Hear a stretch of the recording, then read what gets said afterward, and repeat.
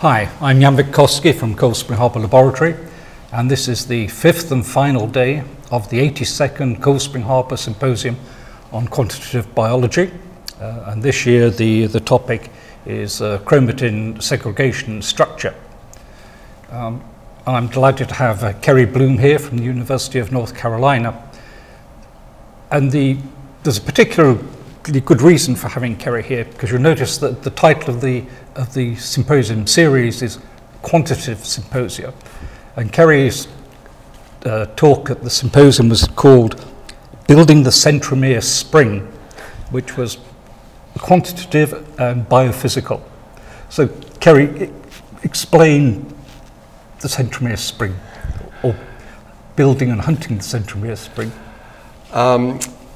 So maybe I'll just start briefly with a perspective from the chromosome. So I think the chromosome in the public domain right now is the sequence. And of course, there's much more in the chromosome than the DNA sequence. And so I think, looking forward, that's going to be the challenge for us moving forward. How do you store information? How do you propagate information beyond just the sequence of nucleic acids? So we've known we've watched chromosomes move, scientists have watched chromosomes move for hundreds of years, and it's a ballet. They do this beautiful movement back and forth, literally dancing around each other until they finally all line up, and I use that word loosely, and then go to what will be daughter cells. The accuracy that they must achieve to segregate all 46 chromosomes in our body roughly 10 trillion times for all the cells in our body is beyond anything that's ever been man-made to achieve that accuracy. And to get to your explicit question, they achieve that accuracy by building a spring between the microtubule attachment sites. And so they don't count chromosomes, for instance. You could have imagined a mechanism where they're counting, is 1 lined up, is 2 lined up, is 45 lined up, when 46 is lined up, let's go. They don't do that. They build a little spring between the two microtubules from the opposite spindle poles, and when that spring is under some tension, it quenches a checkpoint, the checkpoint which is responsible for delaying the next phase of the cell cycle when chromosomes segregate. So if one chromosome is left behind, right, it's still left behind, i.e. not under tension, that's suffice to delay the cell cycle. So we're interested in how that chromosome spring works. That region of the chromosome is called the centromere. DNA is as we know, there's 6 feet of DNA in one cell, and how do you take this very floppy molecule and build a molecular spring? And that's basically was our challenge. What are the physical components in the cell of the spring, and what proteins are involved? So are they all known? Many of them are known. I would say there's just a few key proteins. They're called SMCs, for structural maintenance of chromosome proteins. Oddly enough, they comprise the cohesin proteins that hold sister chromatids together, condensant proteins and these proteins are all ring-like proteins. It's really as simple as protein rings and the DNA. And so I think what you're getting at is actually it's the DNA that's the major physical component itself, and how we organize that DNA into loops that makes the spring. So your approach is, for want of a better word, a sort of a biophysical approach. But don't you need to have a lot of knowledge about the molecules involved and their properties before you can start doing a modeling biophysical approach? You would think so.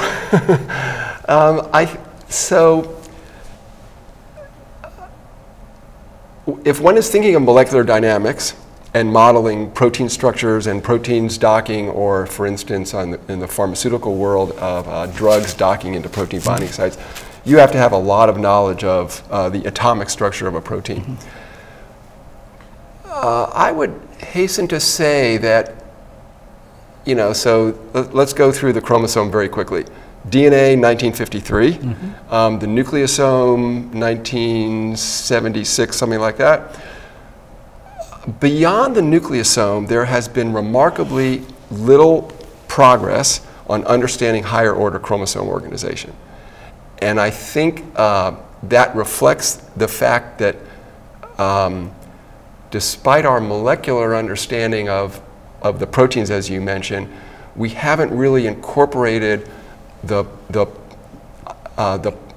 physical properties of the DNA as a polymer. Okay, so a Nobel laureate, Pierre Dejean, pioneered this in the around the 50s or 60s. If you look at a PubMed of his work, it sort of dribbles along, and then it's rocketed because now the biologists have realized we can learn a lot with very little incorporation of the proteins, actually remarkably little incorporation of the proteins into the polymer kinds of models that Dejean pioneered. And these models have there's no atoms, there's no molecules in these models. These are very simple bead spring models because we're trying to model in the human 3 times 10 to the 9 haploid, 3 times 10 to the 9 base pairs. If we start putting atoms in there, there's no computer in the world that'll come close. So tell me about your approach. What did you start with? And I started with, so after I read this, I mentioned that I meant for this particular work you're doing now. When you're doing your modeling, what parameters, how do you set about building a theoretical spring? Yeah. Sort of the workflow type of thing. The workflow was in a room with computer scientists, applied mathematicians, and physicists. We would meet once a week, and the meetings would go for 2 or 3 hours. I was shocked that all these people would sit there for 2 or 3 hours and do this. And I would start drawing so it started on a chalkboard where I would start drawing the position of the DNA within this. So it starts with, so I'm an experimental biologist, and it started with being able to visualize the centromere DNA in live cells. And so basically what that entails is looking at fluorescent spots relative to the spindle microtubules and watching them jiggle around in real time. Right. Then we started literally drawing how we imagine the DNA might exist within this structure that would be compatible with the motion that we see in the microscope. And from those drawings, we started literally writing down equations. What's the force balance, right? What are the key? I mean, I think the key in this is it's a very reductionist perspective. So there's way more complexity than we're building in our models, but we're trying to sort of capture the gestalt of the system in as few parameters as possible to coarse grain. So it really started with the math people and the physicists and myself drawing structures and trying to understand, you know, does the DNA go like this? Does the DNA make loops? And then what do I know from the biology that's actually accurate? And what can the physicists tell me about whether this makes physical sense or not? Because you were showing some really quite detailed models, and I'm distinguishing, you distinguish in your talk between what are drawing models as opposed to ones with dynamics that have been built from molecular dynamics. But you were showing really some quite detailed models, and I still don't quite get how you go from this what you've already said is a very reductionist, as few parameters as possible, to what look like very detailed models.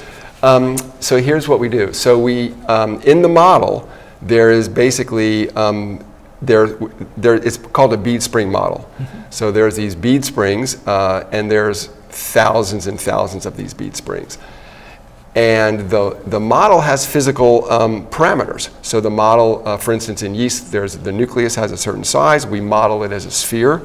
And the DNA, so when I say DNA, it's actually these bead spring chains.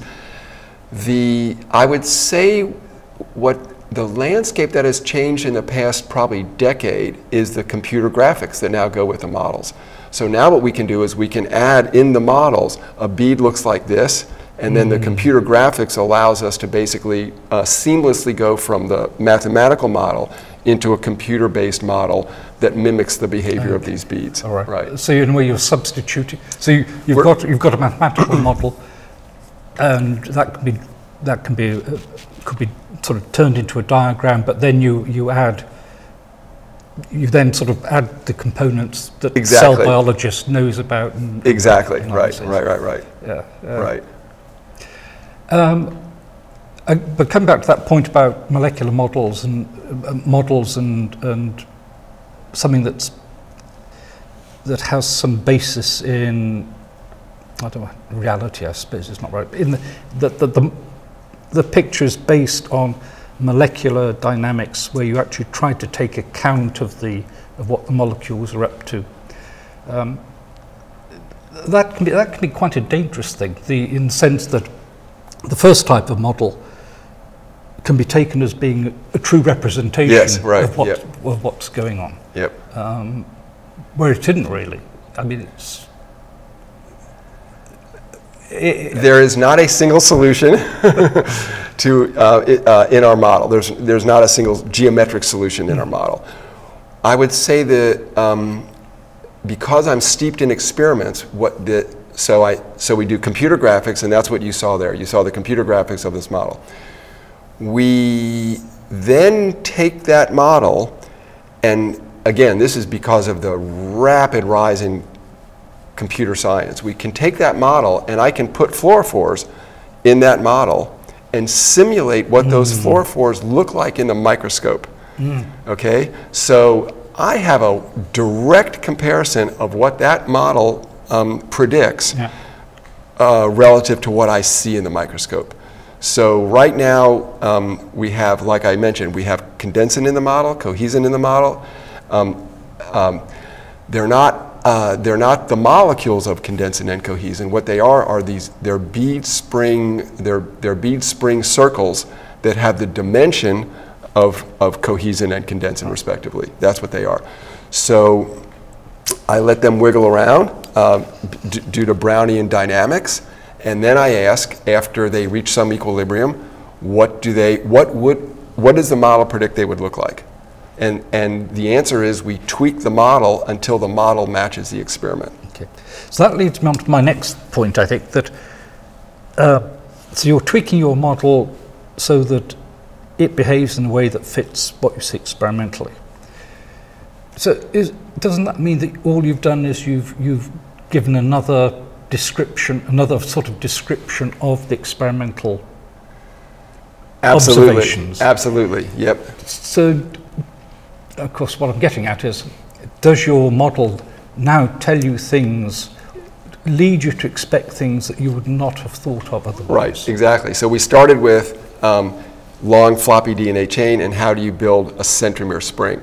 So it turns out that the centromere spring is a bottle brush. So you know the bottle brushes that we clean test tubes with? That's the centromere spring. So you have an axis, and there's a bunch of little hair brushes. Okay, so what we never would have, and I talk a lot about using the model to build intuition, which we can go into, but so what the spring is there's a central axis, and now I have a bunch of hairs. These are all bead springs. If I take a piece of DNA, again, bead spring, and let it wiggle around, it's going to wiggle, and make a random chain, right? And it's going to have some radius, and some radius is defined by some mathematical equation.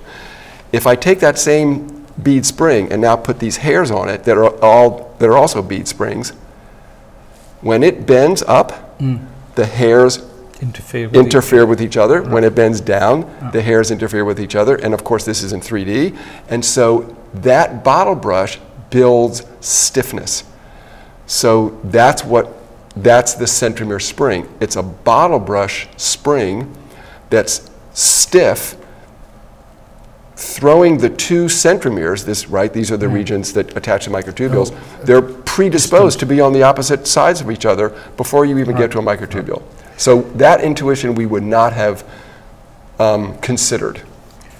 And in the cell, what are these loops? Is it the DNA? They're the DNA loops, a la Joe Gall Lamprush chromosomes and Oscar Hertwig 1890s Lamprush chromosomes. That's what they are. So I think what's exciting to me is, so I mentioned, why have we not made considerable progress past the nucleosome? There's not an ordered structure. People would live to prove or disprove the 30 nanometer fiber.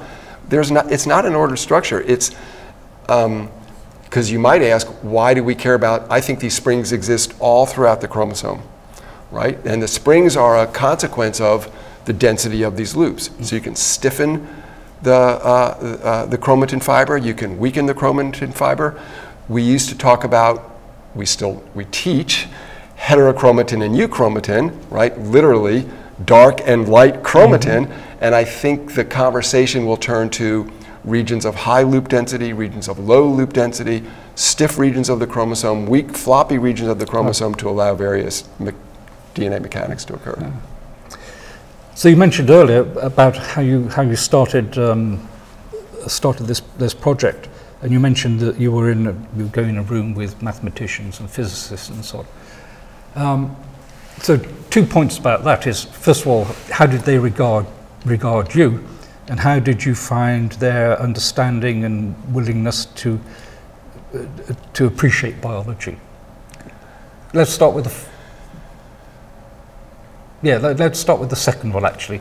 About what was it like dealing with mathematicians and physicists with a very sloppy science like biology? Well, I'll start with this statement. Genes, in their mind, are Kerry's little secrets. So I shielded them from the complexity of all the genes that are contribute to a process. Sure. Because that would short circuit the conversation. Yeah.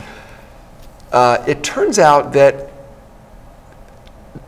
this is why physicists don't become biologists. They're very uncomfortable with the, and it was Monod that said, right, nature's a little dirty, right? They're very uncomfortable with the complexity and the uncertainty that we are very comfortable with. I would say we both actually just had to get over, we left our egos at the door and we got over our inhibitions of what we don't like. And I would say that's how they dealt with it. They, because they would come up with all the time with, well, the strands must do this. Why don't they collide with each other?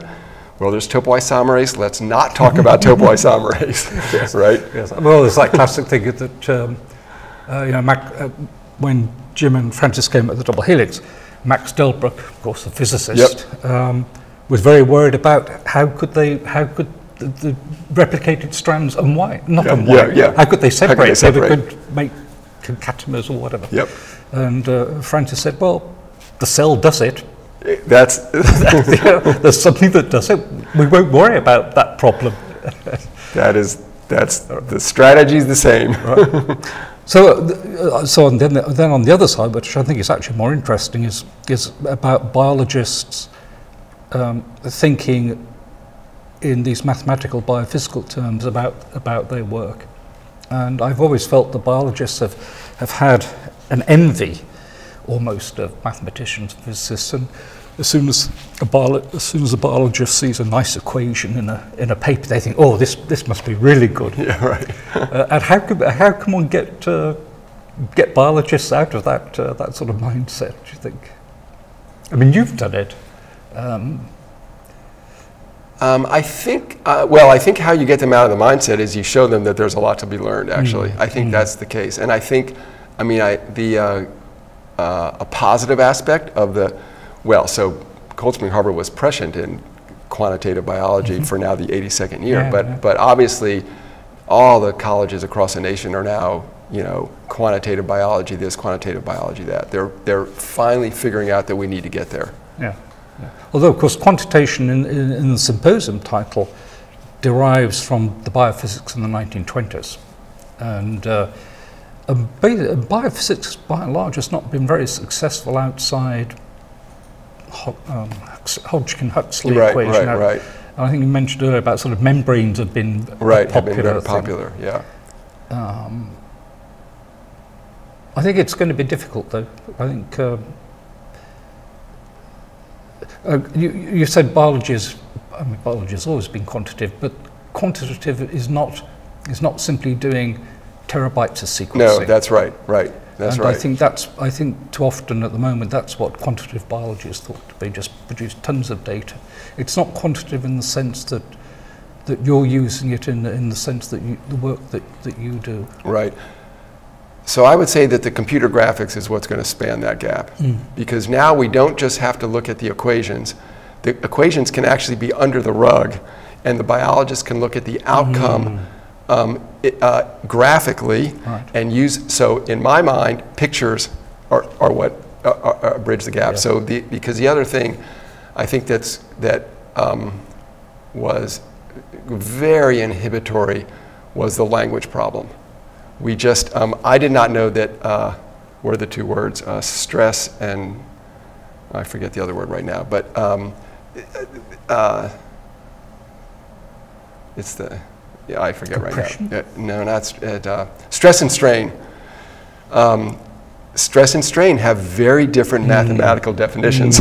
And in conversation, I'm under strain, I'm under stress, right? They're almost interchangeable. Yeah. So it was the language barrier that was huge, that we had to be very, this is what I mean by leaving the egos at the door. We really had to dive into what do you mean by this word, or what do you mean by this equation? Yeah. And we were patient with each other.